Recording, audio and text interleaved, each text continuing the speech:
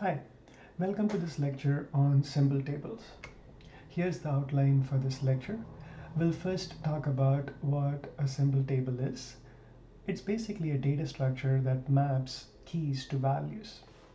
And then we will talk about the API for the symbol table data structure. And then we will talk about sample client programs that make use of the symbol table API. And then we will discuss two implementations of the symbol table API, and then we will compare their performance characteristics. So what is a symbol table? Well, a symbol table is a data structure for key value pairs, and it supports two fundamental operations. One is the insert operation, which puts a new key value pair into the symbol table, and the other operation is the search operation, which returns the value associated with a key.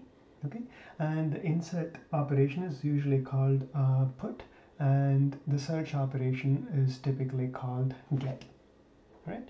So conceptually, a symbol table is a data structure that looks like a table. Right, and it maps keys to values. Right?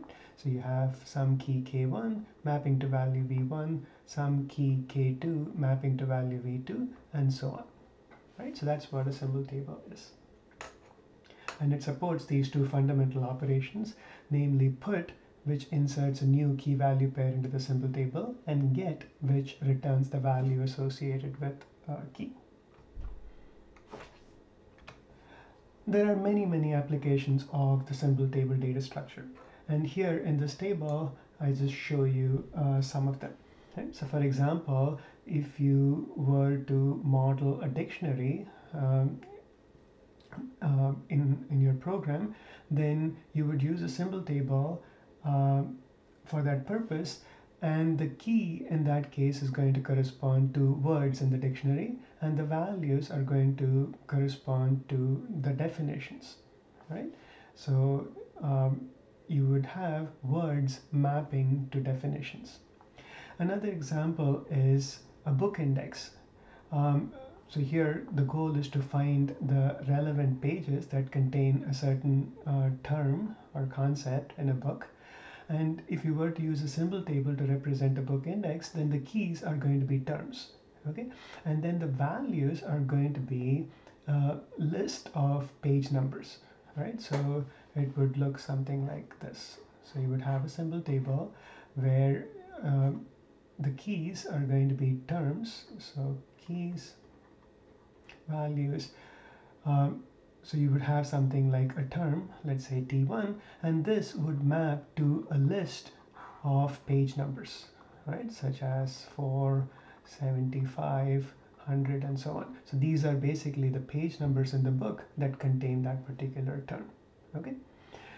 So that's a nice example where you could use a symbol table as the underlying data structure.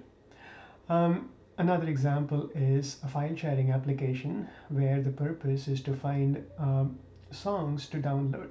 So here, if you use a symbol table, you would store the names of songs as the keys, and the value would be the computer ID, right?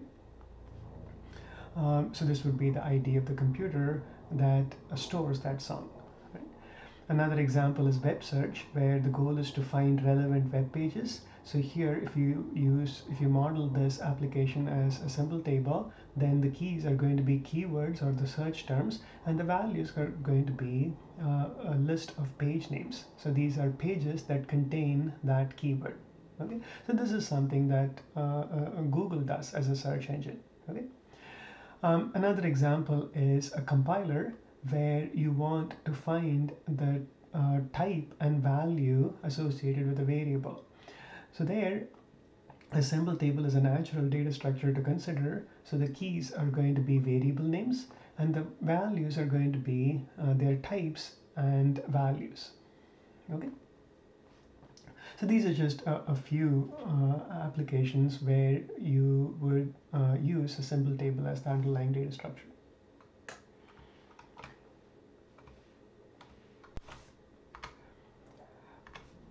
Now, when we talk about the implementation of the Simple Table API, we will use certain conventions, right, in our implementations. And these are the conventions that we're going to follow. So we're going to make sure that there are no duplicate keys in our data structure, in the Simple Table data structure. Okay. Um, when a client tries to put a key value pair into the table that already contains that key, okay, then what we do is we have the new value replace the existing value. Okay, so what we're saying here is that um, if there is in your symbol table a key, let's say k, mapping to some value, let's say k1, mapping to some value v1, and then if the client tries to put a key value pair k1 with value v2, notice that this k1 already exists in the symbol table. So what we do in that case is simply replace the current value v1 with this new value v2. Okay, so that's what we're saying here. So we don't create a new entry for this key value pair. Instead, we simply update the current value with the new one. Okay, so we're not going to allow duplicate keys in the symbol table. The next convention that we're going to follow is the keys will not be allowed to take on the value null, right? So the keys cannot be null. And then we'll also make sure that no key is associated with the value null. All right. So if the client makes a call to the put operation or the insert operation with the key value pair, let's say k and null, we are going to treat this operation. So if the client says put that, we're going to treat this as a delete operation, right? So this is going to map to a delete operation with that key, right? So we're going to remove this key from the symbol table and its associated value. So that's another convention. And then the way we're going to implement delete is we're going to, so if the client makes a call to delete with some key as an argument, we're going to remove that key from the symbol table and the associated value immediately. All right. So these are all the conventions that we're going to follow when we implement the Simple Table API. So let's go through this again. This is somewhat important. So we're not going to allow duplicate keys. All right. So if the client makes a call to the put operation with a key value pair where the key already exists in the symbol table, we're simply going to overwrite the existing value with the new value. Okay. The next convention is we're not going to allow the keys to be null. So keys can never be null. And then we're also not going to allow the value of null for any key. So if the client makes a call to the put operation with the value null, we're going to treat it as a delete operation and delete the corresponding key, okay, and the associated value. And then we are also going to make sure that when the client makes a call to the delete operation with a certain key, we remove the key and the associated value from the symbol table immediately.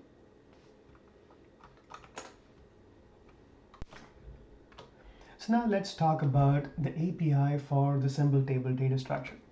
We're going to discuss two different APIs. The first one is called the basic symbol table API, and that is what you see here. So let's go through the methods in here, right? So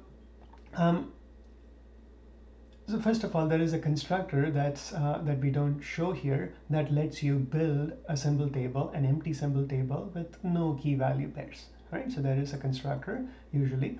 And then once you have an object of type symbol table, and these are the things that you can do with the basic symbol table API. You can ask for the size of the symbol table, which simply returns the number of key value pairs in the table, right? And then you can check if the symbol table is empty or not using this method. And then you can check if a certain key is contained in the symbol table using this predicate method. And then using this method get, you can get the value associated with the given key. Okay? And if this key is not in the symbol table, this method is going to return null. right? And then you can use this method to insert a key value pair into the symbol table, right? And then so here we're going to follow the convention that we discussed, which is that if this key is already in the symbol table, the current value will be updated to this value. Okay, and then the other thing that we will do is, if this value is null, we're going to treat it as a delete operation. Okay, and then this method can be used to delete the given key and the associated value from the symbol table. And then finally, this method can be used to obtain an iterable object with which to iterate over the keys in the symbol table, right? So this method simply returns an iterable object for the client to iterate over the keys of the symbol table, right? Okay, and then just one thing to note, which is that these keys and values, they are generic types. Okay, so they can be objects of any type. Now let's discuss another API, the second symbol table API, which is called the ordered symbol table API. It's called ordered because it's going to support, as we will see, what are called ordered operations. Okay, so here again there is a constructor which is not shown here, with which you can build an empty symbol table. And then once you have a symbol table, you can ask for its size, meaning the number of key value pairs in the symbol table. And then you can check using this method if the symbol table is empty or not. You can use this method to check if the given key is contained in the symbol table. You can use this method to get the value associated with the given key, or null if the key doesn't exist in the symbol table. And then you can use this operation, which is an ordered operation, to find the number of keys that are strictly less than the given key. Okay, that's what this method does. It returns the number of keys in the symbol table that are strictly less than the given key. Okay. And then you can use this operation to insert the given key value pair into the symbol table. Again, we will stick to the conventions that we discussed. And then this method allows you to delete a given key and the associated value from the symbol table. And then this method allows you to delete the smallest key in the symbol table. All right, and the associated value, right? And this method allows us to delete the largest key in the symbol table and the associated value. These two methods return the minimum and the maximum keys in the symbol table. And then this method here is the opposite of the rank method. All right, so this, given a rank of a key, returns a key with that rank, right? So it returns a key in the symbol table that has this rank, meaning it returns a key in the symbol table that has these many elements that are strictly less than that key. Okay, and then this method here, floor, takes a key as an argument, and it returns the largest key that is less than or equal to the given key. Right? So if the given key is in the symbol table, then the floor is that key itself, because that is the largest key that is less than or equal to that key. But if the given key is not in the symbol table, then floor is going to return the largest key that is less than that key. Okay, and then ceiling is the smallest key that is greater than or equal to the given key. So if the given key is in the symbol table, ceiling is going to be that key itself. Otherwise, it's going to be the smallest key in the symbol table that is greater than that key. All right. And then size is simply going to return the number of keys that are in the range low to high, where low and high are both inclusive. Okay. And then keys is going to give you an iterable object that consists of keys that are from this interval low through high. Again, low and high are both inclusive. Okay, and it's going to be returned in a sorted order. Okay, so this iterable object simply contains the keys in the symbol table that are between low and high in sorted order, and then this keys gives you an iterable object that contains all the keys in the symbol table in sorted order. Right? So these are all the methods in the ordered symbol table API. Now here there's something to keep in mind, which is that the keys and values are both generic types, meaning the keys and values can be objects of any type. And in addition, unlike the basic symbol table API, here the keys need to be comparable. Okay, because only then you can implement these ordered operations, right? So keep that in mind. In the ordered symbol API, ordered symbol table API, the keys need to be comparable, all right?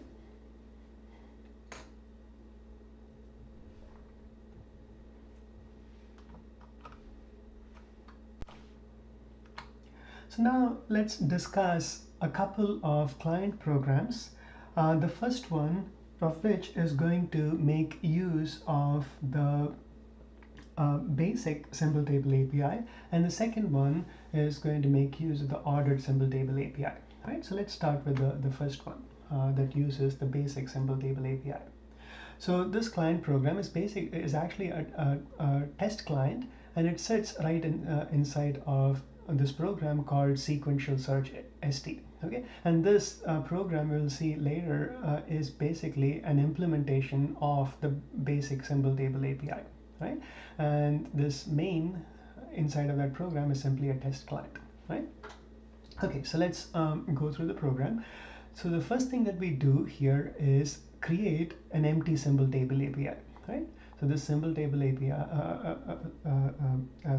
So what we do here is create an object called st of type sequential search st, okay, which is a data type that implements the basic symbol table API. Okay, now this symbol table maps strings to integers. Okay, so in this symbol table, the keys are going to be objects of type string, and the values are going to be objects of type integer, right? So, so we create an empty symbol table, and then what we do is in this for loop, we simply read keys from standard input. Okay, so I goes from 0 until the standard input is not empty in increments of 1, right? And what we do in each iteration is read a string from standard input, we call that key, and then we simply insert that key into the symbol table st with the value I, right? And then once the for loop is done, we have the symbol table populated with keys and values, okay, where the keys are strings and the values are integers. And then what we do here is simply iterate over the keys of the symbol table, and the way we do that is by calling the keys method of the symbol table, which returns an iterable object containing all the keys. So we simply iterate through that keys, right? So in each iteration here, s is going to be a key from the symbol table, and we print that along with the associated value. Okay, and the way we get the associated value is by making a call to the get method from the symbol table API, right? So that's the program, and notice that the places where we call methods from the symbol table API are here, which is the insert operation that inserts a key value pair into the symbol table, and then this method here, which returns an iterable object that contains all the keys in the symbol table, and then this method here, which gets the value associated with a given key. All right. So now let's look at some input and output. So we run this program as such, right? So we are running this test client, and in standard input we specify all these strings, right? So s is a string, e is a string, and so on, all the way up to this last string, e. Right? And then we send the end of file signal, and the program comes back with this output. So what are we seeing here? Well, here we are basically creating a symbol table where the keys are strings and the values are integers. So the first string is s, so that is entered with the index 0, okay, because initially I was 0. And then we see an e that is entered with index 1, and then we see an a that is inserted with the value 2, because that's its index. R is entered with index 3, and then C is entered with index 4, and then H is inserted with index 5. Let me just separate these guys. And then comes E. So this now is going to be inserted with the as the pair E and 6. right? Because the index of this guy is 6. But notice that this E already is in the symbol table. Okay, so what does the convention say? Well, in that case, we replace the existing value with the new value, which is 6, right? Um, okay, so that's what we do. And then comes X, which we insert with the value 7. And then comes A, but A is already in the symbol table. So when we try to insert A with the index 8, then we simply replace the corresponding value with 8. Okay, and then comes M, which is inserted with the value 9. All right, and then P is inserted with 10.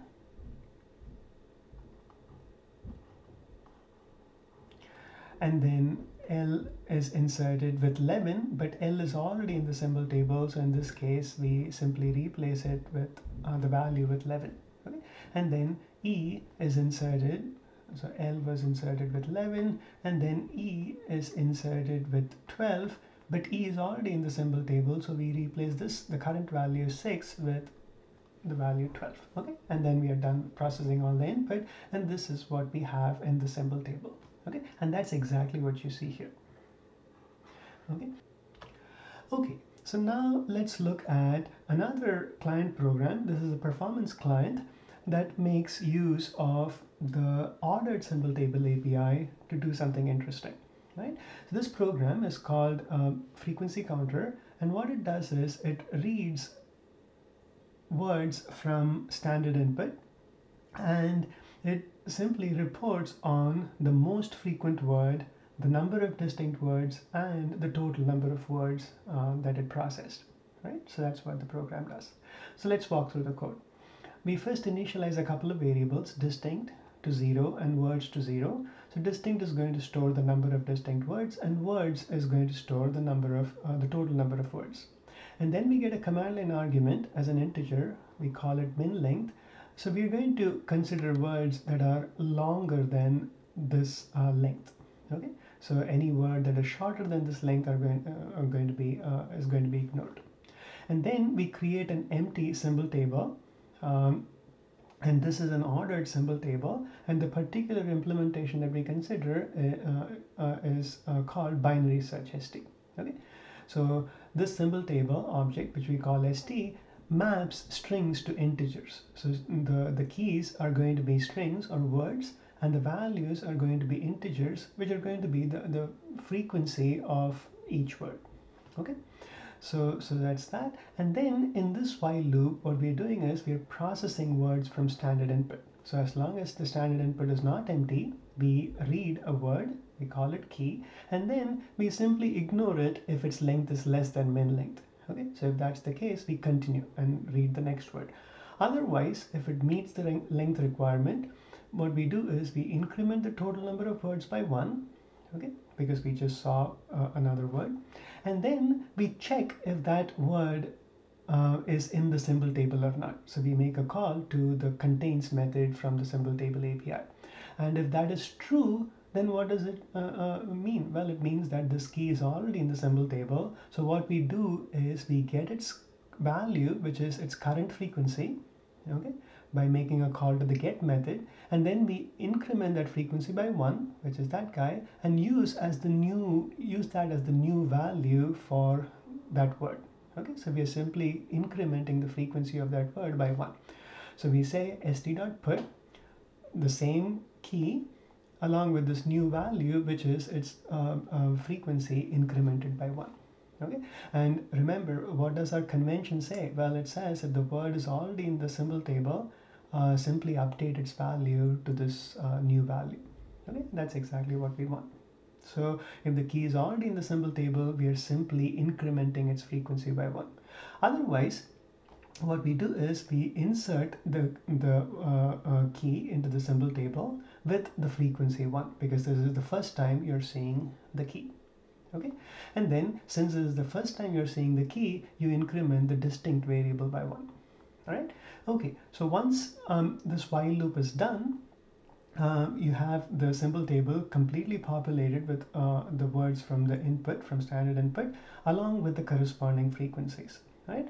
And then all that we need to do is figure out the most frequent word, okay? And that's what we're trying to do here. So we create a variable called max and initialize it to empty, and we simply put it into the symbol table with frequency 0. Okay, so we simply take the key value pair, empty string and 0, and throw it into the symbol table, right? And then we walk through the keys in the symbol table, which are the words, right? So we simply walk through each word, and then we get its corresponding frequency, and we compare that with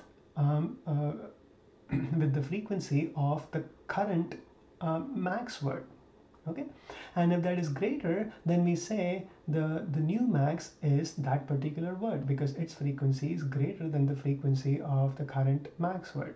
Okay, so that's what we do. So once this for loop is done, we have identified the word that has the highest frequency, right? The most frequent word, and that most frequent word is stored in max. Okay, all right. And then we simply write some output. So the first thing that we write is that most frequent word along with its corresponding frequency. Okay, and then we write the number of distinct words, which is simply given by the value of this variable distinct. And finally, we write the total number of words, which is simply the value of this variable words. Right? Let's look at some input and output now. So here we run this program frequency counter with a min length of 8, and we simply feed it this file as standard input, right? And the program says that the most frequent word in this file is business, and it has a frequency of 122. So this word business occurs in this file 122 times. And then the program says that the number of distinct words in that file is 5,126, and the total number of words is 14,346. Right? So that's a nice client program called Frequency Counter that makes use of an ordered symbol table API to report on frequency counts, right, in a text corpus.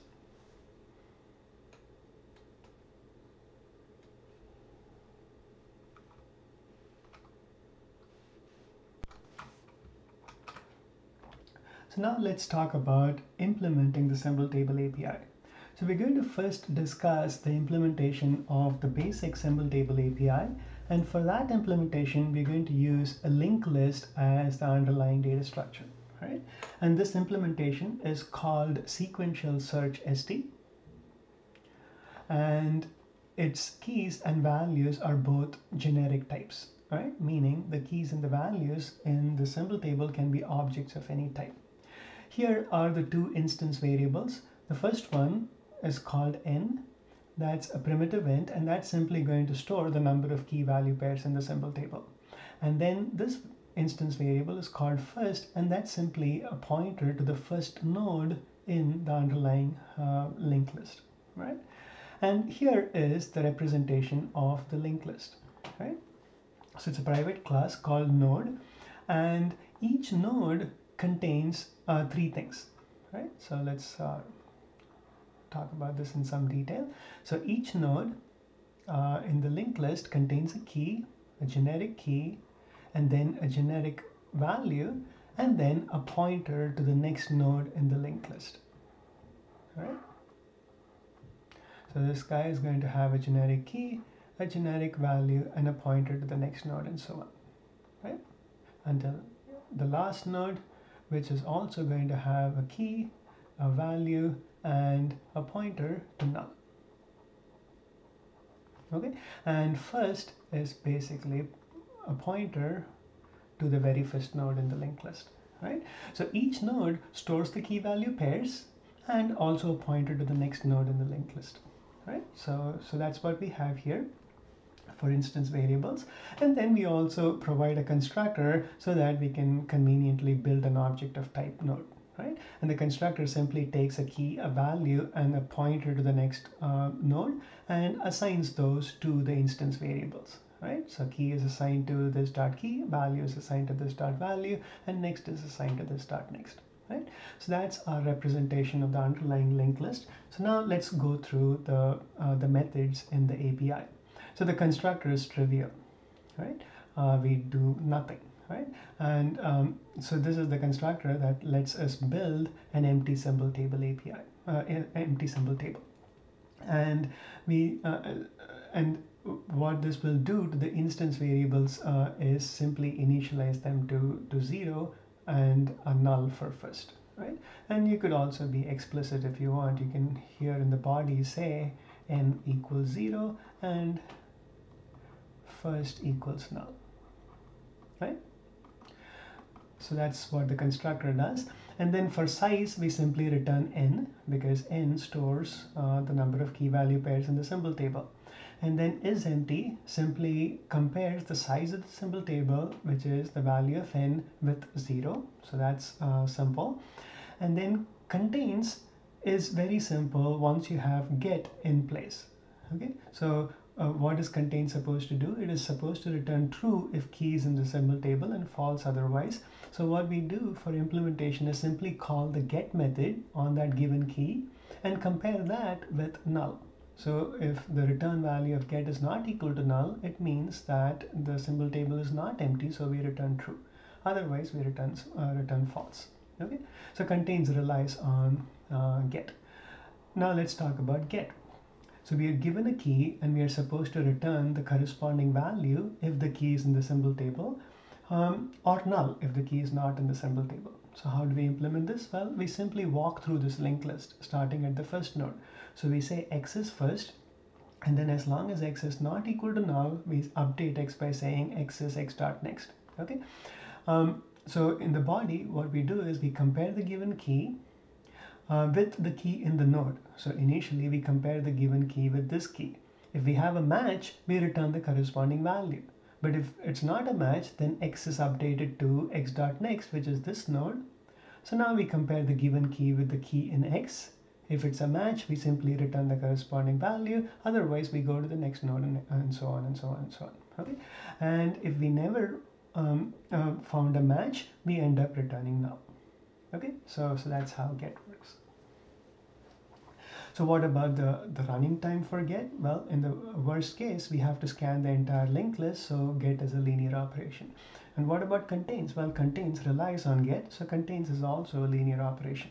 And these guys, isEmpty, size, and the constructor, they're all constant time operations, right?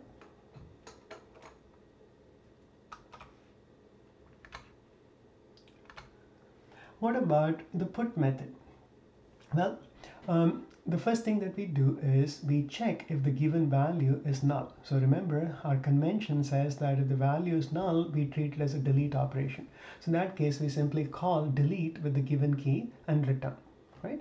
But if the value is not null, what we do is we check if this given key is already in the symbol table or not, okay? Because if it is, then we need to update the corresponding value with this value. So how do we check if this key is in the symbol table? Well, it just takes a scan of the underlying linked list. So x starts at first, and as long as x is not equal to null, x is updated as x equals x dot next, and then we compare the given key with the key in the node. And if we have a match, then we simply say update the current value with the given value, right, and return. Okay, so if the given key is in the symbol table, we simply update its value to the given value. Otherwise, we keep going. And if we end up here, then it would mean that this key is a new key that is not in the symbol table. So what do we do in that case? Well, we simply create a new node for this key value pair. So it's a new node with the given key, given value, and the current first becomes the next node. Okay, so we say first is now a new node whose next node is the current first, right? And then since we inserted a new key value pair, we increment n by 1, right? So that's put operation. And What's the running time here? Well, this is also linear because of this scan here. Okay, that walks through the entire linked list in the worst case. Okay, now let's talk about the delete operation. Well, delete is broken down into two methods, two overloaded methods. We have the public delete method, which calls the private delete method.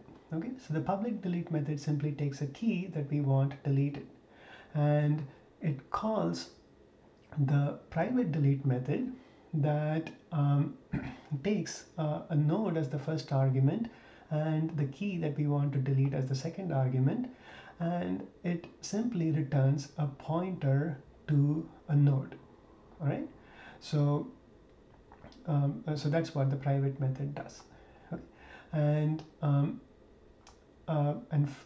in the public delete method, we simply call the private delete method, giving it first as the first argument. So first is assigned to x, and then key for the second argument, and whatever is returned by delete is assigned back to first.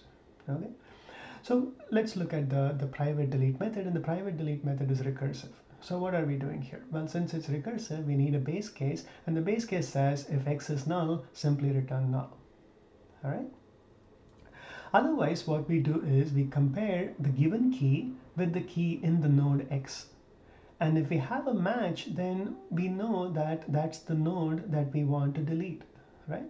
So what do we do in that case? Well, we simply decrement n by 1 because we are taking out that node, and then we return a pointer to the next node to the caller, right? We simply say,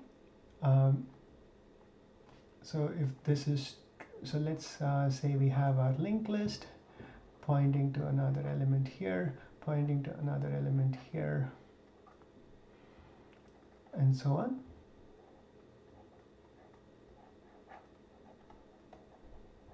And let's say that when we got to this particular node here, so this particular node, let's say we had a match. So the given key matched the key in this node, so which means that this is the node that we want to delete, right? So what do? In that case, we decrement n by 1, and then we simply return, so x is pointing to this node, we simply return x dot next, which is this guy, to the caller that initiated the delete operation on this node, which was basically the delete operation on this guy. So a pointer to this one is returned to this one, and that's how we get this assignment here from this guy to this guy. All right, and this link is gone. Okay, and that's what we do here. Okay, so there is nothing pointing to this node, which gets garbage collected. All right, but if this is not the case, then we what we do is we make a recursive call to delete, which is this method. So we say delete x dot next. So if we didn't have a match here, we simply make a recursive call on the next node. So that's this call here, delete x dot next with the given key as an argument, and whatever that returns is assigned to x dot next. Okay, and then finally we return x. So that's how the delete operation works, and the running time for delete is also linear. All right, because the node that we are trying to delete might not exist in the linked list, in which case we have to traverse the entire linked list. Okay, what about the keys method? Well, recall that keys is supposed to return an iterable object that contains all the keys in the symbol table. So how do we implement it? Well, we create a queue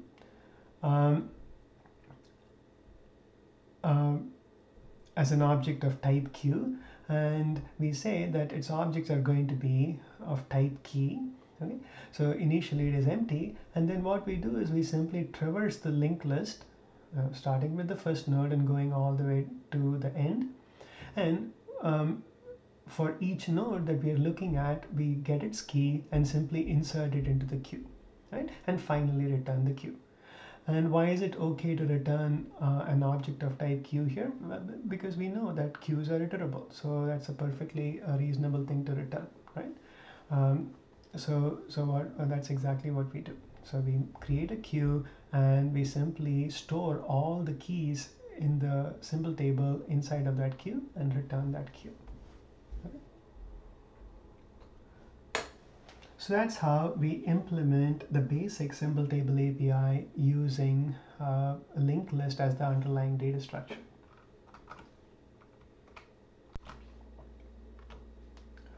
Now let's talk about implementing the ordered symbol table API.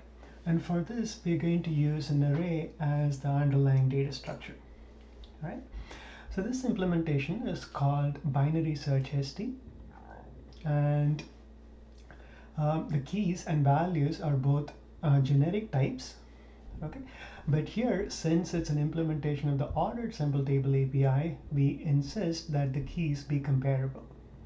Right? So the keys have to be comparable in order to implement the ordered operations. Okay. So let's now talk about the instance variables. So we first define a constant called init capacity and set it to the value 2, and then we have two arrays, two static arrays, one called keys that is going to store the keys in the symbol table, and another parallel array called vals that's going to store the corresponding values. Right? And keys and vals, they're going to have exactly the same size. Right? So these are the underlying arrays that we're going to use to store the keys and values. Okay.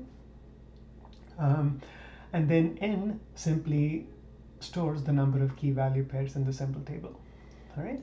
Now this implementation is called binary search ST because to implement the get operation, we're going to use binary search. Right? And since we're going to be using binary search, we need to make sure that the keys are always sorted. Right? So we're always going to maintain that. We're going to maintain the keys in sorted order. Okay, so now let's look at the methods. The constructor, we have two constructors, one that builds an empty symbol table. So this one simply calls this other constructor, giving it 2 for initial capacity, right? And then this constructor takes capacity as an argument and sets up the underlying arrays with that given capacity, right? So the first one, the first constructor builds an empty symbol table where the underlying arrays have a capacity of 2. Okay, because that's the value of this constant, and this constructor sets up an empty symbol table where the underlying arrays have the given capacity. All right, and recall that this as a method call refers to a constructor. Right? Okay, so that's that, and both constructors are constant time operations. And then we have the private resize method. Okay, that takes a capacity as an argument and simply resizes the underlying arrays to that capacity. So we build 2 temporary arrays, one for keys, one for values with that capacity, right? And then we simply copy over the keys from keys and vals into the temporary arrays for keys and vals. And then we simply say the new vals array is temp v and the new keys array is temp k, right? Okay. And then we implement the contains method using the get method. So we make a call to get on the given key. If that comes back with something other than null, we return true. If it comes back with null, we return false, saying that the key is not in the symbol table.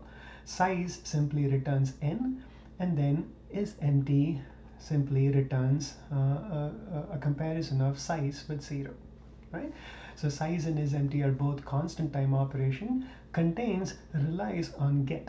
So the running time for contains is basically whatever the running time for get is, and we're going to talk about that soon. Okay.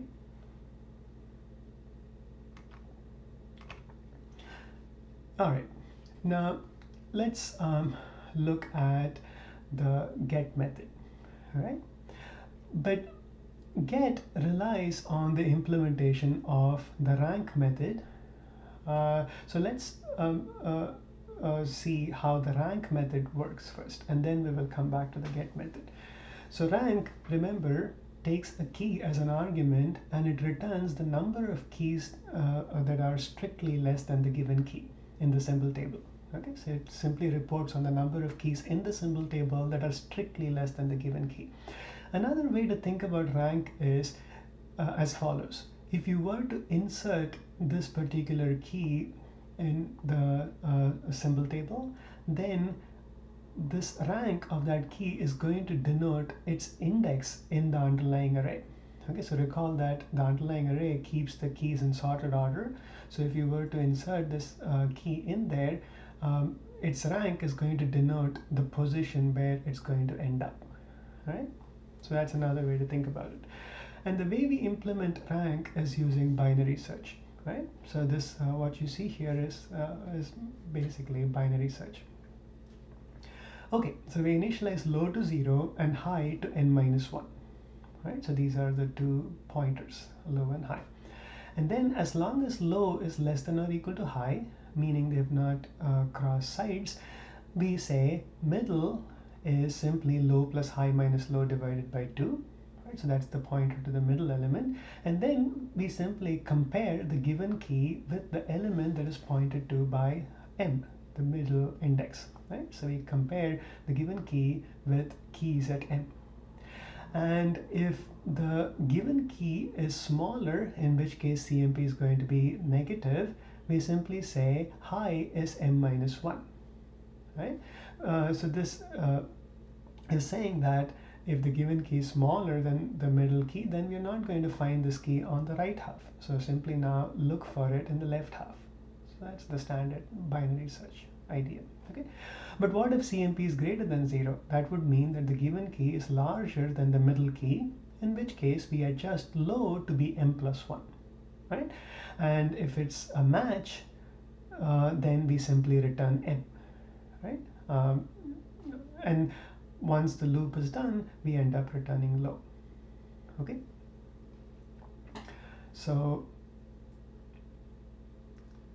that's how rank works, right? It uses binary search to return the number of keys in the symbol table that are strictly less than the given key, right?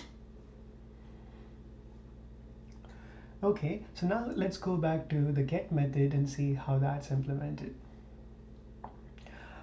So we first check if the symbol table is empty. If so, we return null. Right? Otherwise, what we do is we get the rank of the given key by making a call to this method, right? And that is stored in I. Okay, so now remember, I is the number of elements in the symbol table that are strictly less than the given key. And then what we do is we check if I is strictly less than n, and if the keys at I is the same as the given key. Okay? If it is, then we know that we have that this key is in the symbol table, in which case we return the corresponding value. Okay. Otherwise, we end up returning null, meaning the given key is not in the symbol table. All right. Now, why do we need this check? Well, what if I came back with the value n? Well, that would mean that all the keys in the symbol table are strictly less than the given key, which means that the given key is not in the symbol table. So we return null in that case. Okay, so we need this check here to guard against that one case where I could be precisely n, right? Okay. And then we also need this guard so that we can use I as an index into the array, because these because only then it would be a valid index only if I is strictly less than n. All right. Okay. So that's how get works. And what is the running time of get? Well, it's basically the running time for rank. And rank is binary search, and we know that if you have a collection with n keys, then binary search takes time proportional to log of n. So rank is a logarithmic operation, and get, which relies on rank, is also a logarithmic operation, right? So the running time of both get and rank are log of n. And now we know what the running time of contains method is from the previous slide. That is also log of n because that relies on the get method. Okay.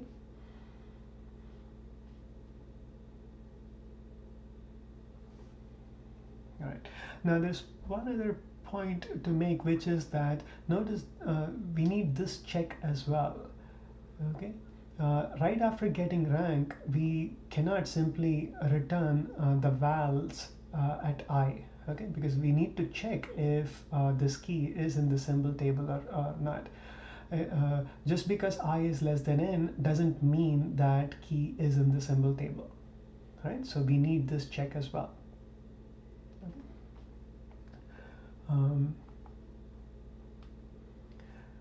Okay, so now let's talk about the put method.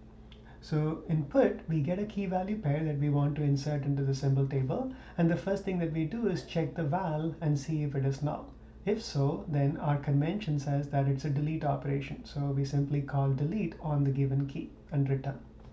Otherwise, what we do is we make a call to rank, right, giving it the key as an argument, and then we have a check that is similar to what we had here. So if I is strictly less than n, and if the keys at I dot compared to of key is 0, then it means that this key is already in the symbol table. So what do we do in that case? As per our convention, well, we simply update the corresponding value to the given value, right? So we say vals at I equals val, and we return. So this is the case where the key is already, so the given key exists in the symbol table, right? So in that case, we simply update the value. But if we end up here, then it would mean that the given key is not in the symbol table. So in that case, we need to make a new entry for this key value pair. But the first thing we do before we insert the key value pair is check if there is room in the underlying array for that new key. Okay, so we compare n with keys.length. So if n is the same as the capacity of the keys array, we resize both keys and vals to twice its current capacity, right? And then what we do is in this for loop, okay, what we do is j starts at n, and then it goes in steps of -1 all the way up to I, and then we say keys at j equals keys at j minus 1, and vals at j is vals at j minus 1. So what are we doing here? Well, we know that we need to insert, so we have keys and vals, so these are two arrays, they're parallel arrays, right? And we know where we need to insert the new key value pair. They need to go here, all right?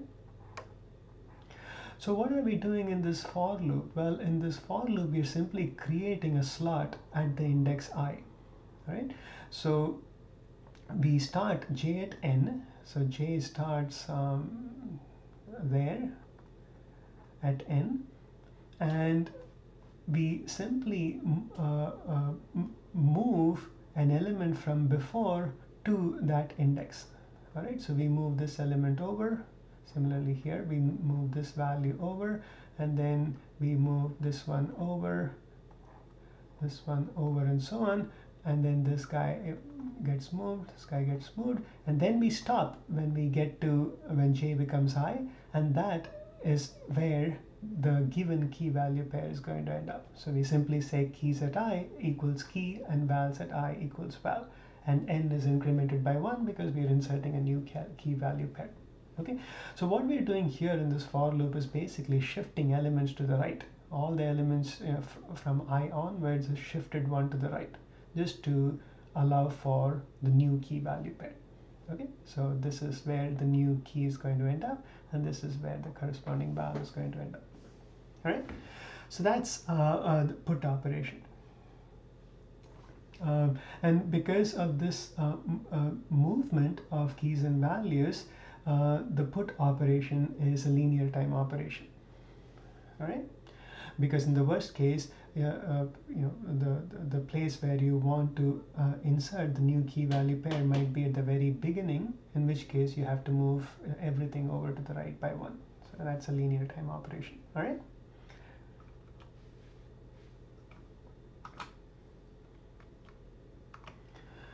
Okay, so now let's talk about the delete operation. So here it's kind of like the reverse of the put operation. We first check if the symbol table is empty. If so, we return. There's nothing to do. Otherwise, we get the rank of the given key by making a call to the rank method. Okay, and here if we check if I is equal to n, or if key set I dot compare to of key is not equal to 0. Okay, so what are we saying here? So if I is n, so that means every key in the symbol table is less than the given key, right? Which means that the given key is not in the symbol table, so there's nothing to delete. Or if key set I is different from the given key, this again means that this key is not in the symbol table. So in that case, again, there is nothing to do, so we return. But if we end up here, then we know that we have identified a key value pair to delete. So what do we do in this case? Well, this is the reverse of what we did in put. Instead of moving things to the right, we move things to the left, right? So we are looking at, so this is the keys array and this is the vals array. So so here what we do is we say keys at j is keys at j plus 1. So if this is j, then the element at j plus 1 is moved into it. Right? Same thing for value. And then this guy gets moved there, this guy gets moved there, and so on and so on. Right? So we move, so starting with I, we move everything from the right to the left by 1. Right? And that has the effect of removing the key value pair at I itself. Right? So j starts at I, and then we move everything to the right of it to the left by 1.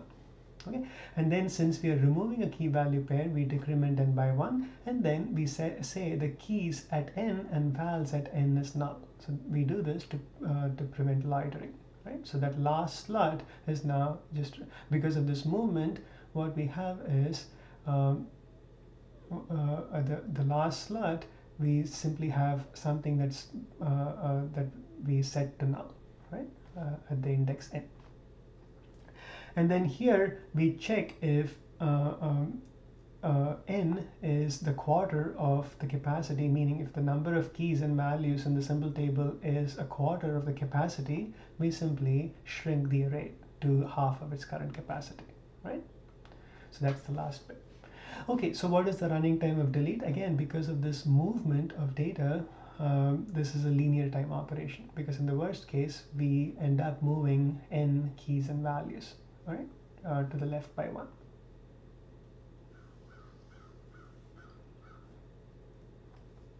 Okay, so that's delete. Now let's talk about the next operation, delete min.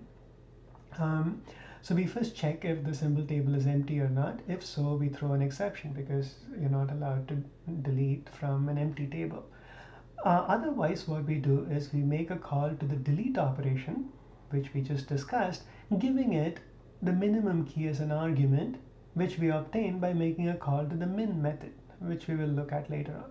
Right? So we simply call min, which returns the minimum key in the symbol table, the smallest key, and we use that as an argument to delete it, to the delete method, right?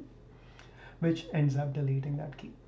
What about delete max? It's exactly the same idea. So we first report an error if the symbol table is already empty. Otherwise, we make a call to the max method, which returns the largest key in the symbol table, and we use that as an argument to the delete method to remove the largest key. What about the min method? Well, that's straightforward. So if the symbol table is empty, we return null. Otherwise, we simply return the key at index 0. Remember that keys is ordered, right? So keys, we always maintain it ordered. So the smallest key sits at index 0, and that's what we end up returning. What about max? Exactly the opposite. Since the keys array is ordered, the largest key is at index n minus 1, so that's what we return here, right? Okay, and what are the running times of these operations? Well, min and max are clearly constant time operation because it simply involves indexing an array. All right. What about delete min and delete max? Well, they rely on the delete operation, so it's basically the running time of delete, which was linear in the worst case. Okay.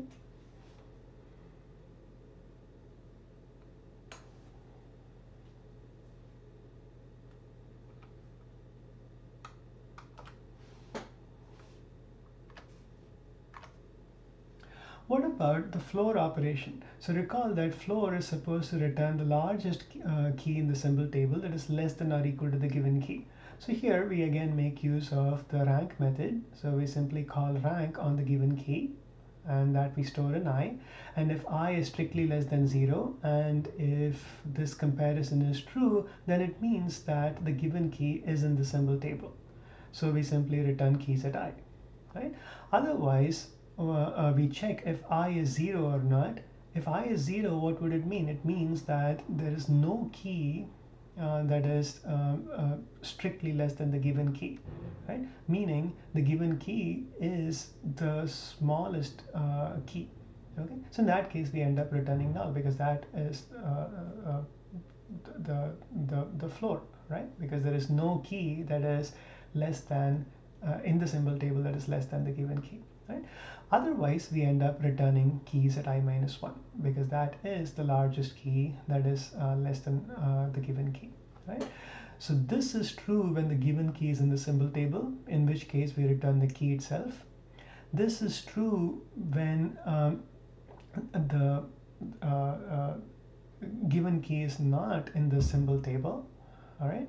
And if it were to be inserted in the symbol table, it would have an index 0, in which case its floor is simply null. And then this is true when there is a key in the symbol table that is the largest key that is strictly less than the given key, right? So that's that. And what's the running time of floor? Well, because of the rank operation, it is logarithmic. What about ceiling? Well, here again, we make use of rank. So recall that ceiling is supposed to return the smallest key in the symbol table that is greater than or equal to the given key, right? So we first call rank on the given key and store the rank in I. And then if I is n, we return null, because what does it mean for I to be equal to n? It means that all the keys in the symbol table are less than the given key, right?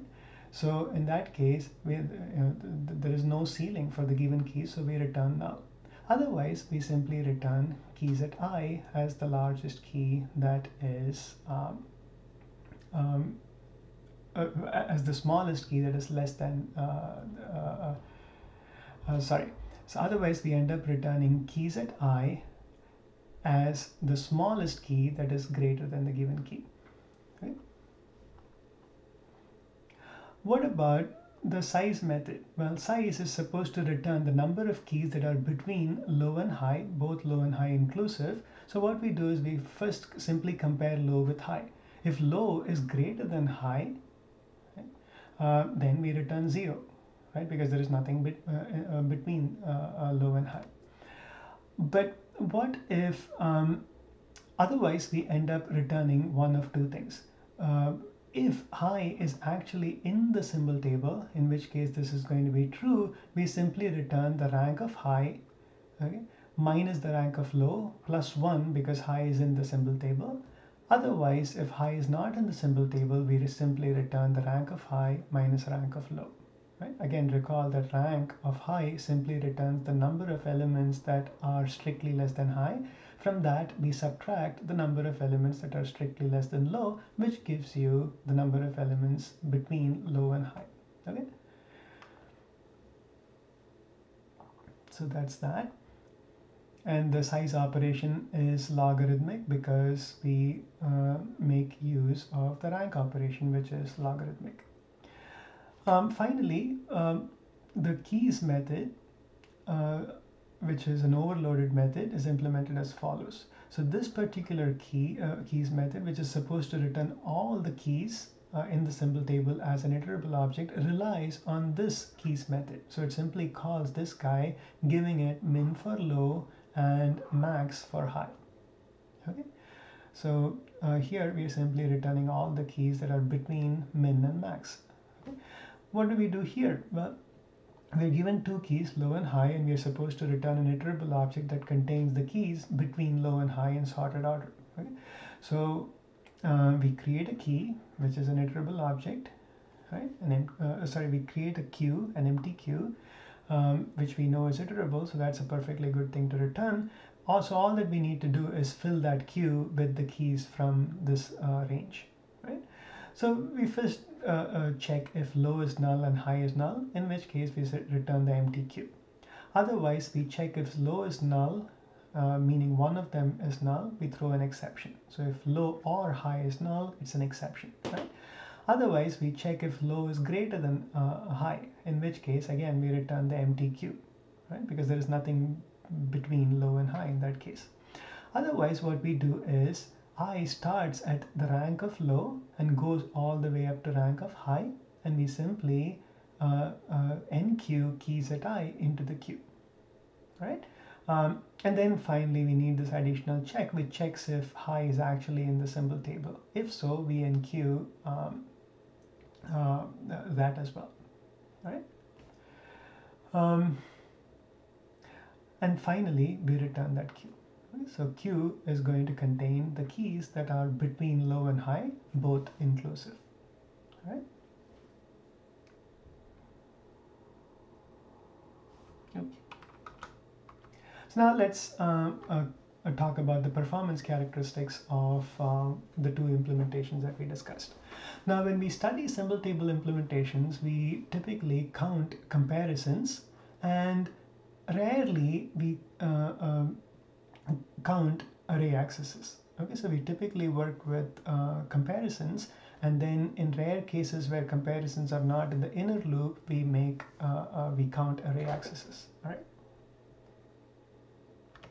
So here, what we are looking at is the cost summary for the two symbol table implementations that we have discussed. One using an unordered linked list, which is what we use to implement the basic symbol table API, and the other one using an ordered array. Okay? So here, that's what we used to implement the ordered symbol table API. So here, keys was ordered. Okay. All right, so what is the running time of the two fundamental operations in each of these implementations? The two fundamental operations in the symbol table are search and insert. So search, in the case of an unordered linked list, is a linear time operation, because in the worst case, you have to scan the entire list. What about ordered array? Well, it's logarithmic because we use binary search. Insert, in the worst case, is a linear time operation with the linked list based implementation, and it is also a linear time operation in the ordered array implementation, right? Because here, this operation involves finding the right place for the key, and then inserting things at that place and moving things around and so on, right? So it's a linear time operation. And then in the average case, search is linear in the linked list based implementation, and it's logarithmic in the ordered array implementation, and insert in the average case is linear in both implementations, right? Now, the linked list based implementation only supports the basic symbol table API, so it does not support ordered operations. It simply cannot, right? It cannot efficiently support ordered operations. Whereas the ordered array based implementation does support the ordered operations. These are operations like min and max and floor and ceiling and so on. So this implementation did support those operations very efficiently, right? So that concludes this lecture on symbol tables. Thanks for your time.